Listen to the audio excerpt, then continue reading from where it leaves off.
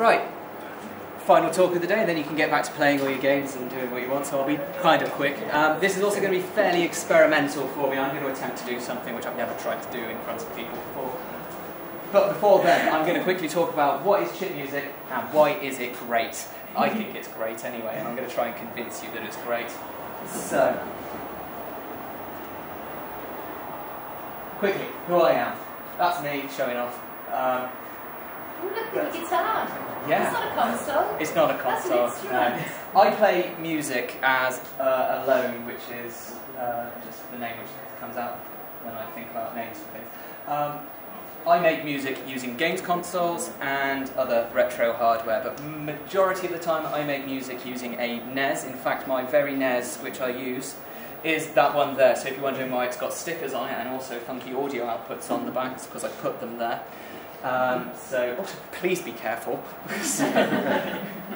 And I also use a Game Boy and Game Boy Advance.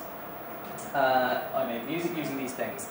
And there's also a big scene of people out there using lots of retro hardware. So pretty much every console in front of you on the TVs and the computers behind you are still being used today by creative people to make music and other artwork as well, video and games still in some cases, but visuals, music, all this sort of stuff, hacking into them, making them make weird noises and stuff like that. Dubstep mixes of this. Make dubstep remixes of everything. It's brilliant. And the reason why is that these are simple machines when you get right down to it. I can make music on my phone today, I can make music on an iPhone, I can make music on my PC at home, and I can use Ableton Live, and I've got access to the world of sound. I can sample an orchestra, which I have never actually done because I'm lazy, but I could have samples of orchestra, I can have full drum kits, I can be a prog band if I wanted to, I could create sweeping cinematic music if I wanted to, using just my computer, and this is brilliant. I'm not saying this isn't. You can make sounds which the mind cannot comprehend to start with. You can be Skrillex and stand on top of things fist pumping while everything destroys itself in front of you. Beautiful, amazing stuff. I will not rubbish on any of that. However, some people, like myself, like things a little bit simpler, a bit more restriction in some cases, because through restrictions you are actually bound to be more creative. You can work within your means. And using these games consoles, they've got tiny processors. This is a chip inside of, I'm going to give you a guess, which console is this inside of? SNES? No. No. No. Oh, it's a Sony audio chip inside the SNES, actually. It is a Sony audio chip. It's a NES. It's a NES. It says there. Oh, yeah. Clues on it. This is inside. People that get it longer. See what you see. It's the 2A07A chip. There is another. This is the PAL version of the chip. There is an NTSC version of the chip, which has got a slightly different code, which I don't remember. But then there are two little pins off this chip, and if you want to see some chips which have been DIY soldered into it, have a look at the homebrew computer, which is just on the table behind there. It's gorgeous inside. It's fantastic, and it makes me go, ooh, I wonder where I can find the audio. These two little pins give the NES 5 audio channels out. So that's just 5 sounds playing at any one time. Not 64, which you will find in most new computers. 5 channels, and it's all being processed on that little chip. Now, what chip musicians do is you need a bit of quality out of these things. So this is from a tutorial which I wrote up. Circled these two because if you then solder 2 pins to them, solder your audio outputs onto that, you get pro quality sound which can be amplified and not electrocute anyone.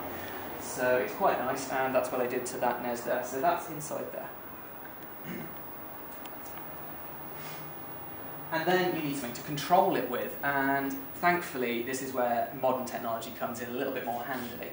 You can just have programs running off original NES cartridges. There are homebrew cartridges out there which allow you to sequence sounds, sequence drum beats, sequence synthesizers, all of that sort of stuff. However, if you want to get a little bit more musical and flex your more standard ways of doing things, this is called a MIDI NES cartridge, which is what I use, which allows you to plug in any standard MIDI controller into it. So I personally, I program everything in and then run it afterwards, but you can play it like a keyboard, which is beautiful. And there's, as I said, a whole scene of musicians out there doing this. I didn't actually put their names on here, which is very silly of me. But this band here, called Anamanaguchi, love this band. They are based in New York. They make rock music and sort of like a bit like a pop punk Weezer, but using a NES as the backing music towards it. Another band called Infinity Shred. They've got all fantastic names, by the way. Infinity Shred create epic sweeping soundscapes fronted with guitar and drums as well, alongside those retro sounds, which is a beautiful mixes, which is what I try and do. But if you don't want to listen to me make music, listen to them, because they do it better. So, anyway, and finally, this chap at the bottom is a guy called Pixel Hate, and he programs his own cartridges to make music, and he's worked with artists such as Bjork, Damon Albarn, adding these sounds, and you can actually hear them in little snippets in, I think, the first Gorillaz album. You can hear it. You can also hear in Imogen Heap's first album, all these Game Boy sounds from his software. He also does lectures around, so if you do get a chance to see him lecturing or playing live, I do recommend it, because he's based in the UK. And there is a big scene of people doing this. There are festivals, whole days, 2 days. Superbike is running in Manchester this summer, September. So Superbike 2014 is up in Manchester. 2 days of chip musicians all playing music off Game Boys, all playing music off Commodore 64s, Spectrums, etc. Blip Festival, it sadly has actually now finished, but there was a big festival in New York in 2011. I'm going to show off a little bit. I went in 2011. I flew to New York with the sole purpose of going to see chip music. So it was a little bit insane, but it was brilliant, and I loved it. And surprisingly good times. Well, not surprisingly, it was brilliant. One of my favourite ever things to have done. You can now watch documentaries about this. This is Reformat the Planet. This is a documentary about a lot of the Americans and international people making chip music. And it goes into a bit about the visuals as well. It's a fantastic documentary. And if you want to get a little closer to home, there is Europe in 8 bits, which you can pay for streaming off Vimeo. Give it a Google, and I think it's only a couple of pounds just to watch this documentary about European chip artists. Sorry, what did you say the film on left was? That's called Reformat the Planet. Right. Sorry, I think I actually missed that. But yes, it's out on DVD, and I think you can get it streaming. And as you may have noticed, like going back to almost what Mog was saying about people creating new programs, new software, and things on iPhones, things on Raspberry Pis, these things often hark back to the sounds and the graphics of the 90s, the early 80s, late 80s. So when games come out such as Fez here and Super Hexagon, which are harking on these retro like visuals and gameplay, they are also then using retro sounding music, such as chip music. So the composer for Super Hexagon was an Irish lady called Chipzel, who makes fantastic music as well. I highly recommend her stuff. And a guy called Disaster Piece did the soundtrack to Fez, which is another beautiful game. And if you haven't had a chance to play it, it just came out on all the PlayStation platforms and things. So I recommend that one at the very least. And this is what I'm going to attempt to do now. I'm going to try and make some music in front of you, and it won't be particularly good music, but I'll try and talk through what I'm doing to give you a taste of what it is. I'm going to use a program called NanoLoop, and because I don't have a fancy camera with a video feed or anything showing you what I'm doing, I'm going to try and use this. So running on this Game Boy Advance is a special cartridge called, I'm going to reboot it just because it makes the nice noise. This cartridge is called NanoLoop. It's designed by a guy called Oliver in the Netherlands. This is NanoLoop 2.5, which is for the Game Boy Advance rather than the original Game Boy. So it actually has access to a bit more than the 4-bit sounds of the Game Boy original one. This one is actually a 32-bit, but it does use a lot of the same principles. So let's boot it up and see if we've got noise. Oh, no, it's not working now. There we go.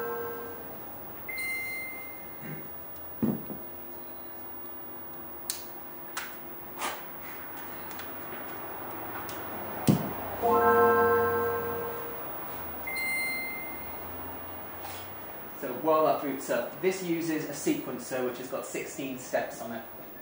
And as the sequencer works its way through, for every one of those steps, it will make a sound. So while it boots up still. So the first thing you see when you start this up, eventually, come on, is a looping screen. I don't know whether you can see that, but it just looks like this, a simple interface, and you've only got 6 buttons to work with and a directional pad. So the first thing which you need to do is put your notes in.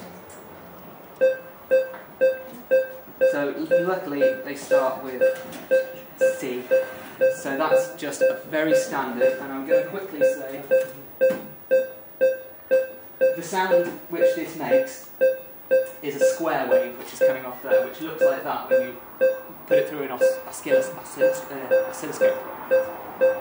It can make sine waves, which are sounds which go up and down, square waves, which is what you can hear right now, triangle waves, which are sort of similar but have a slightly different tone, and you can make sawtooth waves as well, which rise and then drop off. So at the moment I've got 4 channels to play with this. It's a beautiful melody, I know.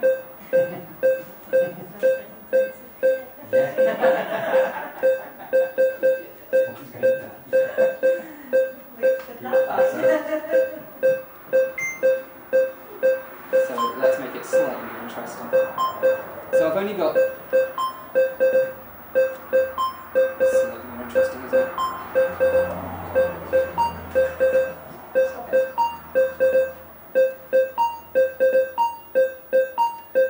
So that's the first channel done with. You've got another channel to play with. Now this one...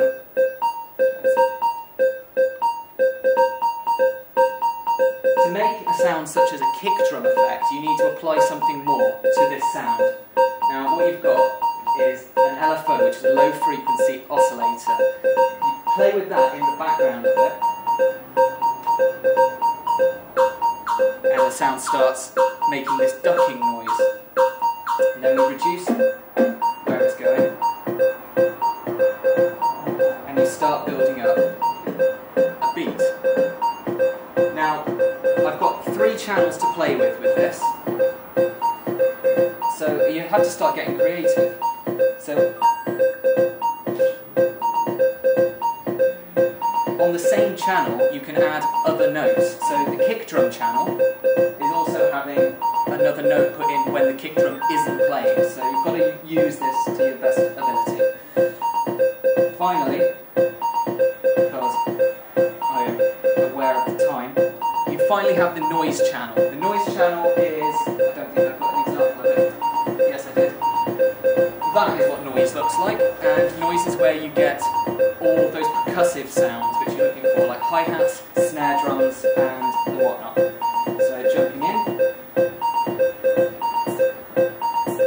you can start building those hi-hats. And again, you've only got this one channel to work with, so your entire beat has to be running off this. Now you can start getting a bit creative with it and start making things random, which makes things slightly more interesting. So you have to play with this channel to start making random music, and then you play with the length of the notes.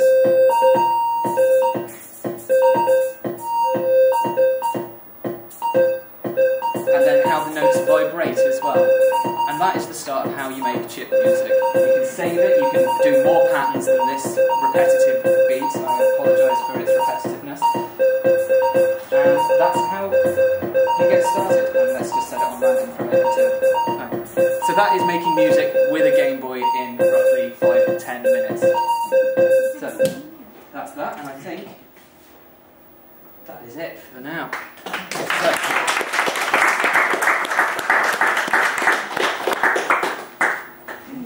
get on with the games. While you're all assembled, just very, very, very quickly, just the customary thank yous, really.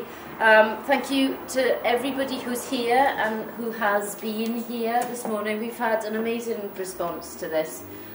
We're really delighted with how many people have come and how many smiles we've seen on people's faces today as they've been playing around. So that's the first thank you. Then the second thank you is to anybody and everybody who has loaned or donated pieces of equipment, objects, items to make this happen, because without those people we wouldn't have such an amazing selection of our recent technological past here to appreciate and get all kind of misty-eyed and nostalgic about. There are a few donators here in the room. Thank you very, very much to those of you who have given things, and also some people who've loaned stuff here as well. Other people have left already. We don't want to leave anybody out in terms of the thanks there. And just very, very quickly, a quick word about the project that has put this on. It's Get Caerphilly Online. We're not too obvious, actually, with all the branding, which is just quite a nice change, really.